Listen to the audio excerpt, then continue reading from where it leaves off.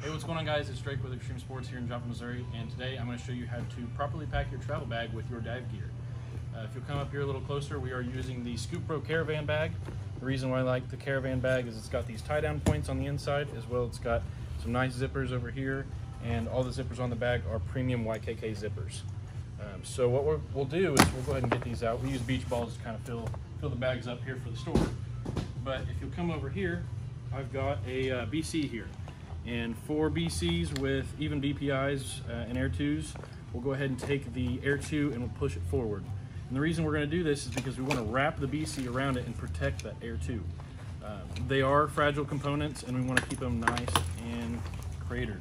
So we'll take that BC and we're just going to set it down here into the bag. And what I like to do is I'll go ahead and use these straps that are in here in the side of the Scoop Pro Caravan bag. And I go ahead and strap them down.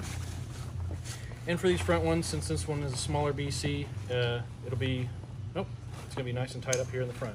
And it'll strap this BC down and kind of hold it in place. We now want to take our fins. These are some Scoop Pro Nova fins. Obviously these aren't mine, these are turquoise. However, what I like to do is when I get my boots, store my boots on the inside of them, flip them up so the bungee holds the boots in place, and we'll go ahead and place them on the inside. And do the same thing with the other fin on the opposite side. So this almost creates a wall, and the reason we want that is because airports treat bags horribly. No matter what kind of bag you get, they're banging stuff on the side of them, and these fins are going to add a little bit of protection for that extra gear that's in the backside or on the inside. So what we'll do now is I'll show you on a wetsuit. We basically like to roll them up as tight as we can. So we'll fold the arms straight in, and we're gonna roll it up all the way down and kind of cross these legs a little bit, fold them up, and wrap these guys around.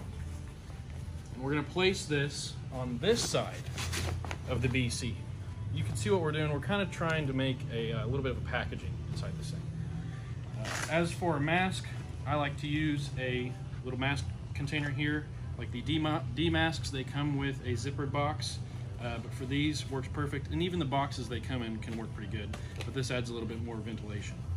So masks are tempered glass, so they can break, so having protection is a must. I take that, and I'm gonna go ahead and just set that right on top of here. And then next, for me personally, I like to take a waterproof dry bag, especially if I'm on the boat. It'll keep everything nice and dry, phones, wallet, keys, extra clothes. Roll them up, a little bit of air in this one, and I put that in the front side. So now I'm kind of protected from all four corners. My BC is nice and protected. Now you may be thinking, what about the regulator? That's the most important regulator in computer. That's when these regulator bags come into play. They have nice protection on all sides, premium nice YKK zippers again, and like this one comes with a regulator bag that's on the inside that actually clips on. Another protection for your computer. However, I do not pack this in a check bag. I carry this with me on my carry-on, and the reason for that is because it is a premium instrument, it's expensive, and if my gear doesn't show up, I can always rent a BC, fins, mask, wetsuits, things like that. As of regulator and computer, I like to have my own, keep my dives logged, and because for sanitation reasons, I like to have my own regulator.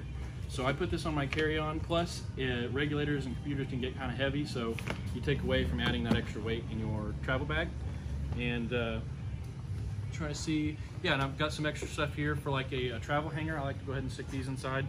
I'll just set all this extra stuff on top of here, basically creating a little bit of boundary for my BCD. And now I can go ahead and pack my clothes on the top side.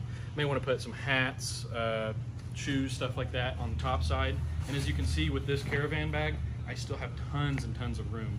And because I'm taking that regulator on board with me, I've lost a little bit of weight that I can add for that.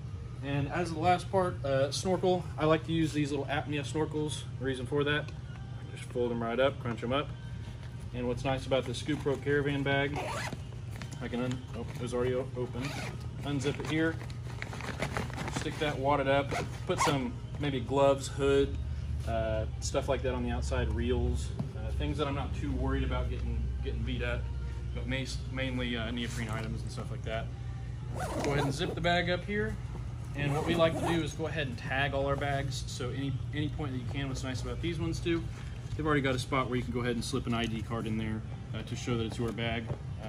But the Scoop Pro Caravan bag is a phenomenal bag for protecting your dive gear, and it leaves tons of space for extra stuff. If you guys have any more questions, give me a holler or shoot me an email at drake@westonfamilycompanies.com. Have a good day.